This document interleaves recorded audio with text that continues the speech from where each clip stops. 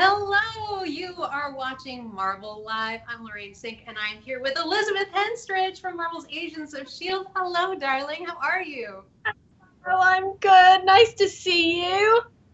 It's so wonderful to get to see your beautiful face and to get to talk with you. We're going to be talking about Marvel's Agents of S.H.I.E.L.D.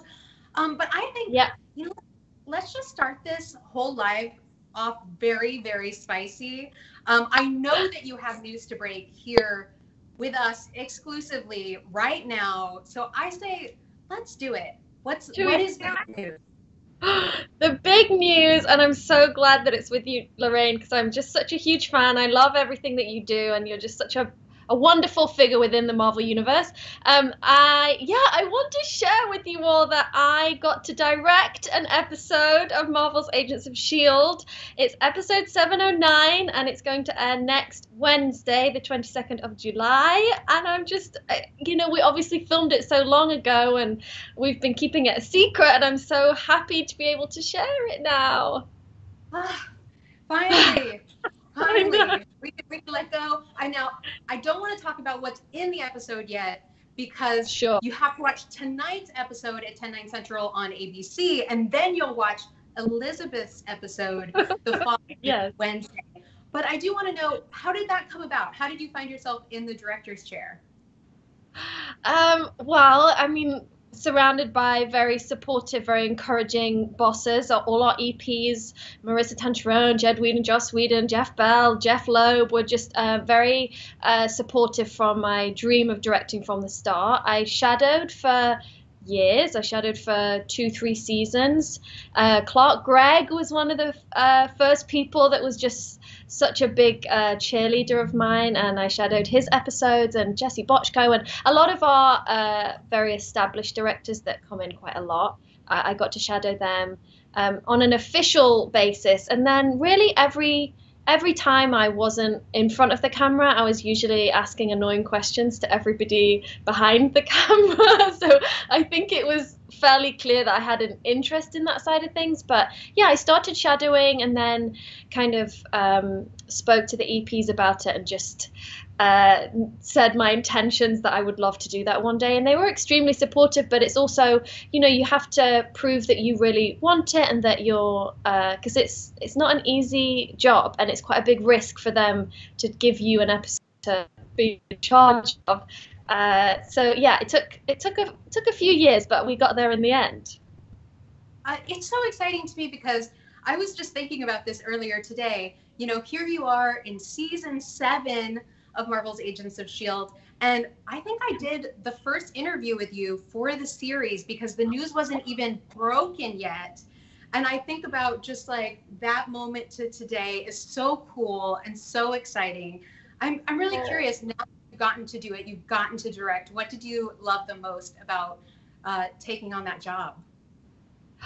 I think just how talented our entire crew and production team, but also our actors are.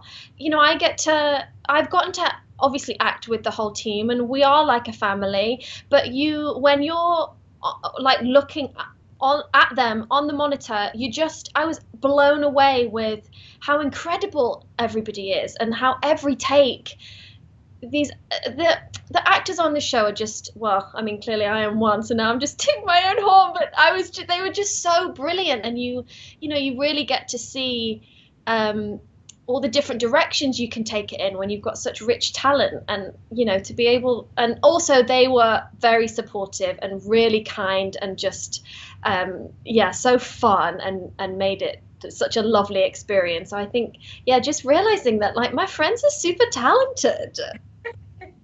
So I have some questions here coming in from social. How was it shooting an episode while prepping to direct the next one? That's a lot. Gosh. And what did that workload look like? That is such a good question, and that's one that so as a director, you spend sort of a week and a half prepping, and then you shoot for a week and a half, and then you do post for a week and a half. So I had shadowed a bit of the prep, but because I was always shooting, you don't get to do as much of it. That was by far the hardest part, because you're getting the scripts, No, first you get like the outline, so you don't get the full script. You don't get that till a bit later on, and you're looking at sets, and you get to do casting, and you get to help decide how sets are built and what it looks like, and there's just so much to do. And then with shooting as well, it was a pretty full schedule, but the EPs were so brilliant and made me quite light acting wise the episode before. But then and that's the risk, when an actor directs and they are in the show, you're wearing lots of different hats. And then in the episode as well, when you're acting and directing, it was a whole roller coaster of lessons, but I loved every second of it. But it was. So the prep schedule is long full days, going on tech scouts and location scouts, and lots and lots of meetings, and then squeezing in some acting in between, and then all your mornings before and after work are kind of taken up with planning of how you're going to shoot it and how you're going to and this episode, you'll see, I don't want to tease too much, but it's quite different to anything we've done before, so we had to shoot it in a whole new way. So the whole thing was I wish I could tell you more, but it was very interesting. And you did mention that you got to direct your friends, and someone does have a question. What was it like to direct your coworkers / friends? Oh, it was so brilliant. I mean, I can say this episode is a lot of Daisy, and so to be able to work so closely with Chloe in that capacity, I mean, I could just cry thinking about it. It's just that for our friendship and for our just journey together, we both arrived to this show very new.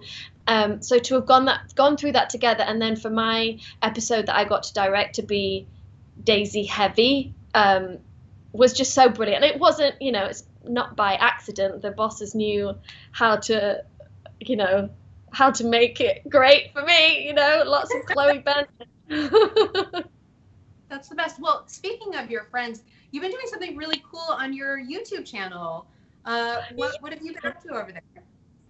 So every Wednesday at 10 p.m., 10/9 Central, we do a live watch along on my YouTube channel, and so we have the director and the writers, and then we have actors popping by and the EPs popping by, and it's just been such an incredible journey having 7 seasons, and this is our final season, and I just really wanted to be able to share it as much as possible. And for me, I've been so fortunate to be able to direct and to be able to kind of see how it all happens and meet the incredible writers and other incredible directors that I just wanted to give a chance to introduce those people, and maybe we talk about stuff that happened behind the scenes and how they got to be where they are. So anybody that is interested in working in the entertainment business or just curious about how it all happens, come join us at so we'll do one tonight for the East Coast airing of the show.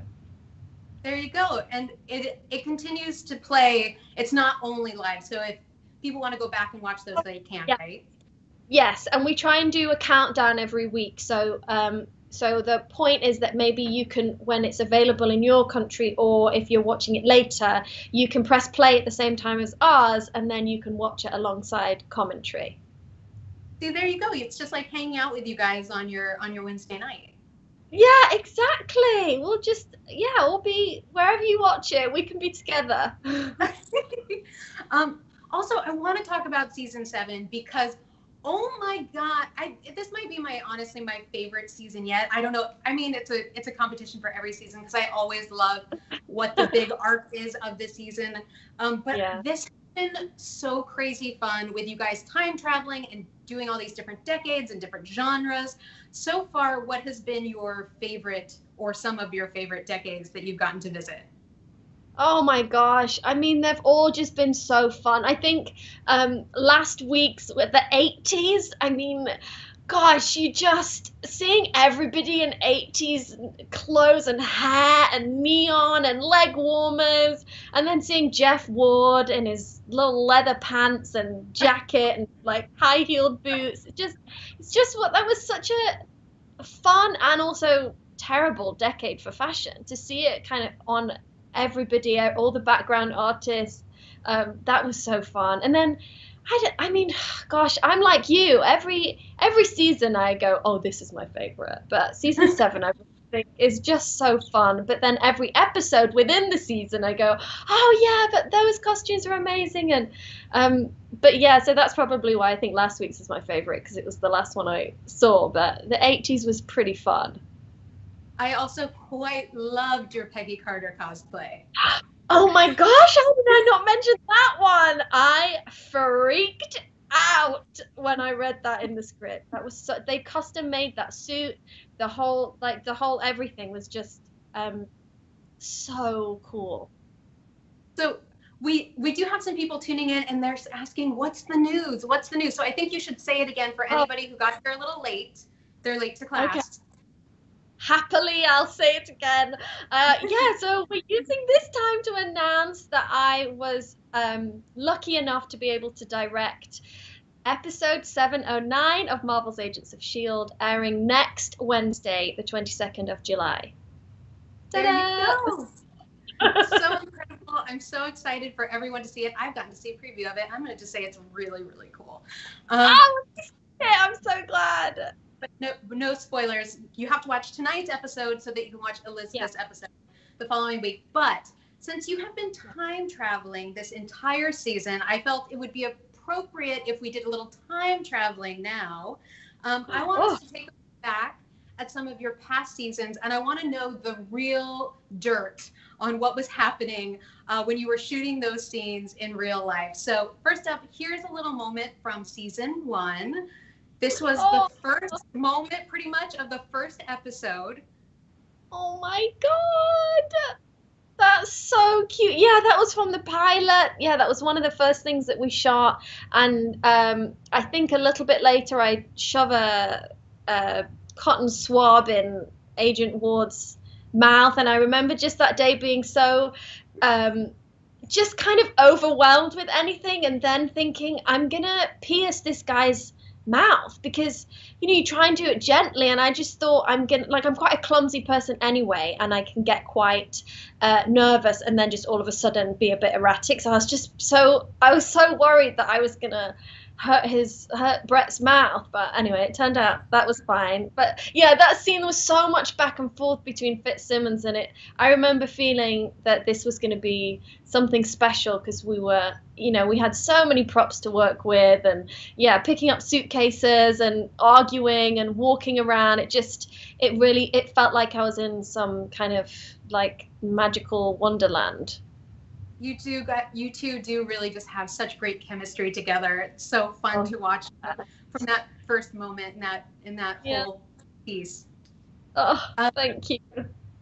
So let's take a look at this moment from season 2. Do you remember this? This is Agent of Hydra. Yes, and that's Adrienne Pilecki. Oh my gosh, talk about fangirling. I was fangirling on her so hard, and luckily they started writing it in the script that Simmons just loved her, because Elizabeth was just in awe. But yeah, that was the day that we spent hours running down these corridors. And I mean, Adrienne is extremely fit and amazing at stunts and fighting, and so I was just really trying to not have an asthma attack, kind of running behind her, just trying to keep up. And then I'd be so out of breath, and she'd do this incredible, with her sticks, like take out these 2 guys, and wouldn't even, not a bead of sweat on her brow, and I was like dying in the corner. But it was quite Simmons, so I got away with it. Well, that moment is so iconic too, and I love that the Bobby Morris moment where you see her like whip out those batons. It's so cool, and I loved getting to see Hydra. It was so fun. So we have another moment from season 3. Ooh, woo, woo! Remember this? Oh, The Other Man. No, so that was on May 5th. And that was such a fun one to. Anne Foley was the costume designer for that season, and it was really fun to uh, figure out how we were gonna age the costume, and because we didn't know when shooting the episode that I had that outfit in, that we would then need 10 different versions of it. And so figuring out the continuity of that episode and how disheveled I was at different points.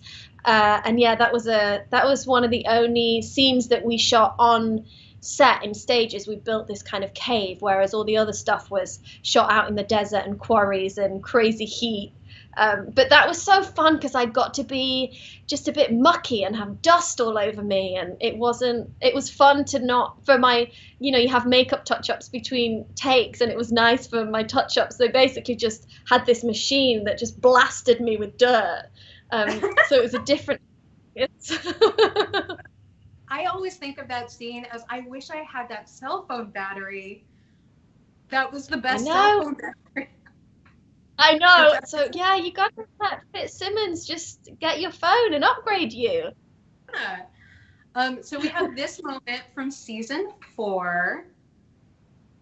I love this moment where you're conspiring with Quake behind Jesse Mapes' back.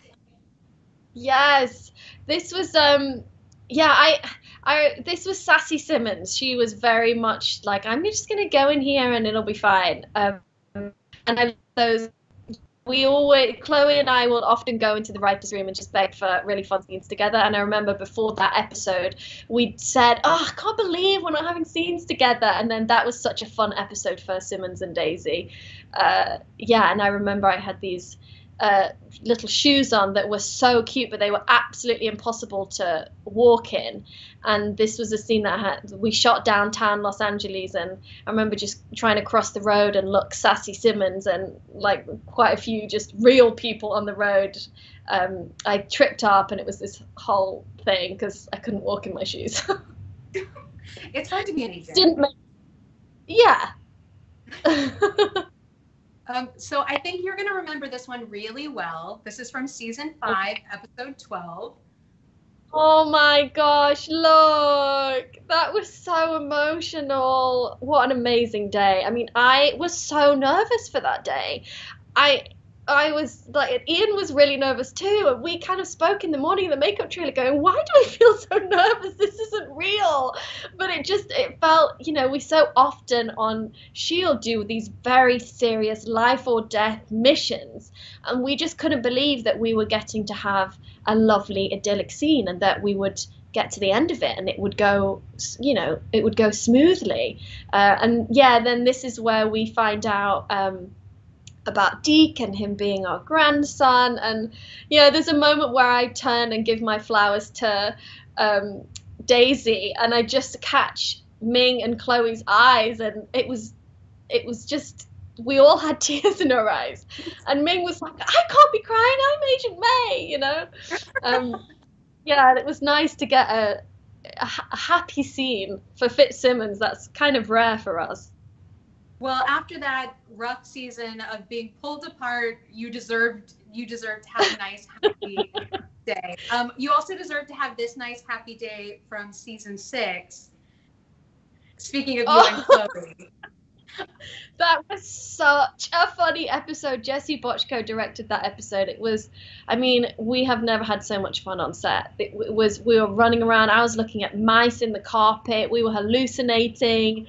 That was, I think, one of the first just pure comedic episodes that we'd done. And Joel Stouffer, who plays Enoch, was so funny. Yeah, and that scene was just brilliant because Jesse, the director, just let us go for it, and we were cracking up. And that's another one, actually, that all our makeup touch-ups were adding bags under our eyes and red to our eyes and just smearing stuff everywhere. It's very freeing for your touch-ups to be making you look worse. There's something that makes you feel really good. Oh, that's amazing. Oh, but you know what? I'm not going to let you go because I know there are a lot of Fitzsimmons fans that are wanting to know what's going on. Where is he? What's going on? Are we going to see some Fitz for season 7? Because we're torn apart just like you two have been. I know, there's so many questions. So yes, we're gonna find out more about where he is and why, and some of that information is gonna come from Gemma. In fact, yeah, we'll find out more in the next couple of episodes on that, and then some of the information of where he's been and why will come directly from Fitz. So, you know, that's all I can say, but Okay, no spoilers, no major spoilers, but I can't wait. yeah. I can't wait for it. I know everyone else is excited too. Um, Everybody's got to watch the episode tonight, and they should watch the watch along with you. Again, where can they watch it? Just look up Elizabeth Henstridge on YouTube.